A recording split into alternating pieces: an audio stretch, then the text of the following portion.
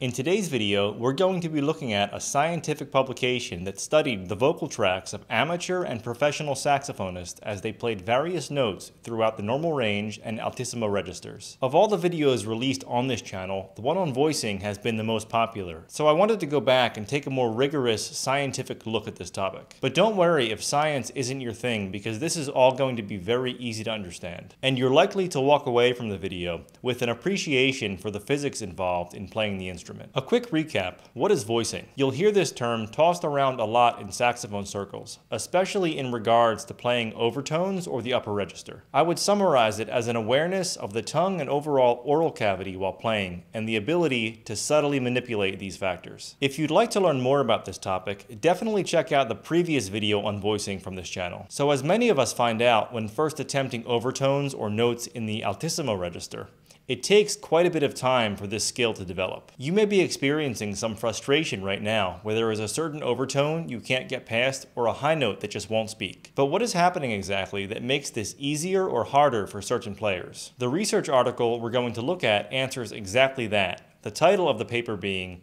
Saxophonists Tune Vocal Tract Resonances in Advanced Performance Techniques. In order to understand this, we have to learn about something called acoustic impedance, which is basically a measure of the acoustic characteristics inherent to an instrument. Acoustic impedance is measured across a wide range of frequencies called a spectrum. So to better understand this topic, let's consider the acoustic impedance spectra of a tenor saxophone compared to a clarinet. An acoustic impedance spectrum can be measured for any note, and in this figure, the two instruments are compared using the last notes in their respective ranges before starting to use the octave key or register key in the case of the clarinet. For the saxophone, this is middle D, using just the palm key D fingering without the octave key, and it is an A sharp on clarinet.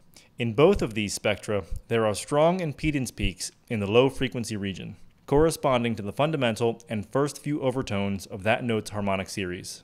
Notice how in the saxophone spectrum, the peaks are closer together than the clarinets. This is because the overtones of the harmonic series on a clarinet are more spread apart than they are on a saxophone. It is also the reason why the clarinet has a register key and not an octave key, because the first overtone is an octave and a fifth above the fundamental. More importantly for us in this video is the high frequency region, where we can see that the clarinet has several strong peaks corresponding to the highest overtones, whereas they are very weak on the saxophone.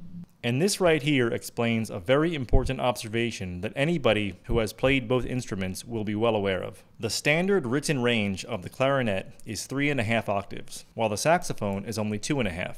Even if you are an inexperienced clarinetist, chances are you can play at least 3 octaves without too much difficulty. On the contrary, it takes quite a bit of work to gain control over the saxophone's third octave. If the saxophone exhibited strong resonances in the high frequency range of the acoustic impedance spectrum, like the clarinet, the altissimo register would be much easier to produce. But since it does not, how do we produce these tones? Now in physics, acoustic impedance is represented as capital Z, and it's possible to model the acoustic impedance load on the reed, Z load, as the sum of the acoustic impedances of the vocal tract and saxophone bore in parallel with the acoustic impedance of the reed. To simplify this, let's just consider one part of the equation, Z tract and Z bore. By using a custom-designed mouthpiece for a tenor saxophone, the authors were able to measure acoustic impedance inside a player's mouth and demonstrate definitively that the vocal tract plays a major role in producing the highest notes on the saxophone. But first, let's take a look at the normal range. Here we have D6, or what we usually call palm key D. The thick gray line is Z bore for the saxophone with the palm key D fingering.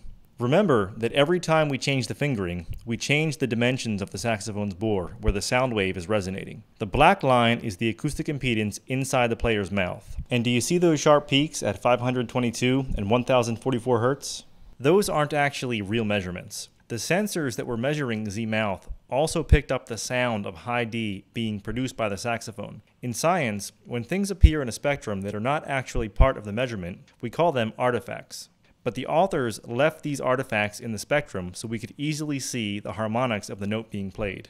This is also very helpful because we can see the relation of the sound being produced by the saxophone to the resonance peak in the acoustic impedance spectrum corresponding to high D. What I mean by that is, the saxophone sounds a high D because there is a resonance for that pitch in the acoustic impedance spectrum for that fingering. If we remove these peaks from the high D sound wave, we get the real Z-mouth measurement, which as we can see, doesn't really have any relation to Z-bore for the high D fingering.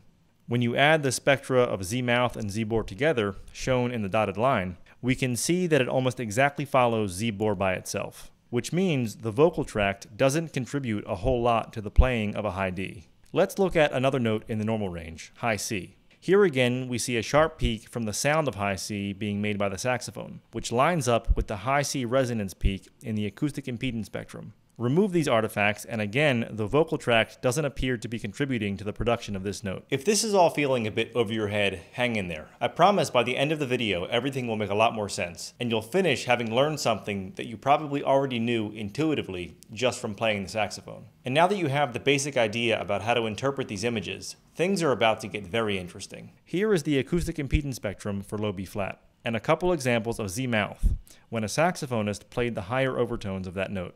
Like before, the very sharp peaks we see are from the sound of the notes being played. The numbers represent the corresponding overtone of low B flat. So 7 is altissimo A flat, and 10, 11, and 12 are altissimo D, E, or a sharp E flat, and F. Let's remove the artifacts to get the real Z-mouth measurements, and now we see something very different. Unlike the notes in the basic range, there was a strong and broad resonance frequency coming from the player's mouth that is much larger than the corresponding peaks in the acoustic impedance spectrum of the bore.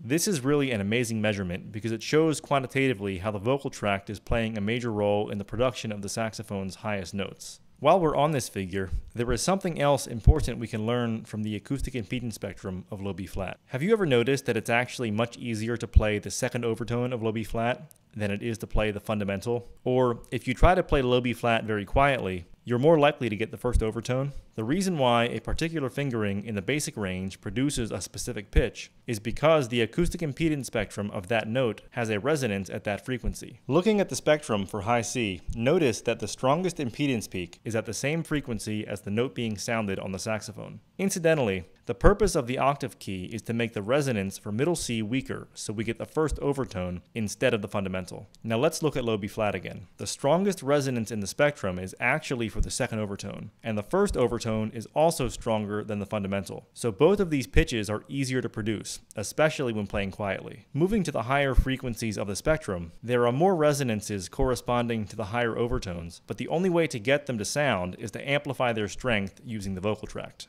This experiment was performed playing altissimo C, and the same phenomenon is seen when you move beyond the so-called basic range. There is a weak resonance at a high frequency which is unable to support stable oscillations of the reed. So the player tunes a strong resonance near that frequency, and the result is that the saxophone sounds a high pitch that is above its normal range. And with that, we can better understand why the title of this paper is Saxophonists Tune Vocal Tract Resonances in Advanced Performance Techniques.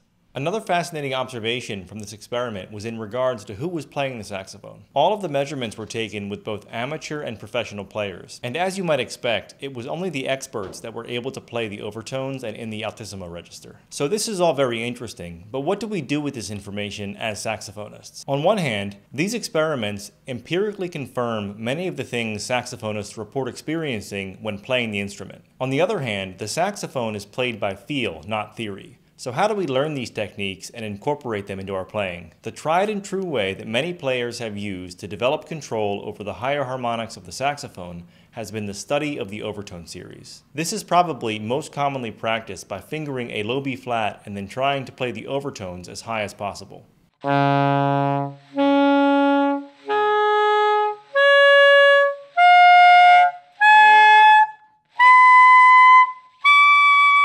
Then usually the same process is followed for low B, C, C sharp, and sometimes D. If you're new to this, chances are you'll start experiencing difficulties moving past the fourth or fifth overtone of low B flat, which incidentally is something the researchers observed with the amateur players in the study we talked about. Personally, I was stuck at this point for many years, but I found another angle from which you can approach the overtones that allowed me to make much more progress much faster than I had before. Instead of trying to play the overtones as high as possible from the lowest fingerings, play the lowest overtones on every fingering on the horn and then gradually move up from there. So what I mean by that is, start by learning the first overtones of every fingering, which is essentially just playing the second octave without the octave key.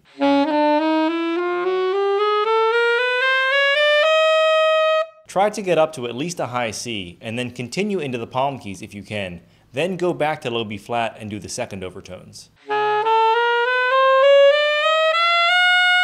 Again, once you get to about a C, and a little higher if possible, go back down and do the third overtones.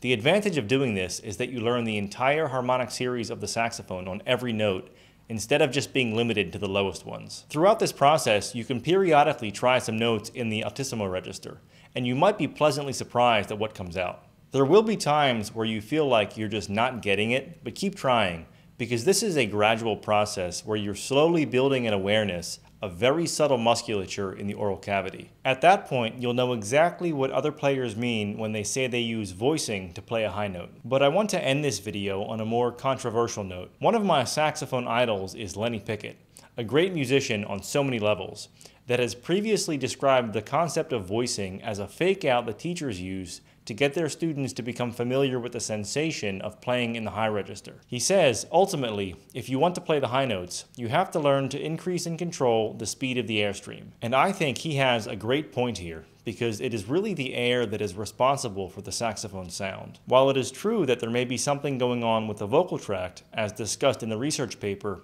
it is the air that does the work. In my own experience learning the concept of voicing, the air was kind of taken for granted.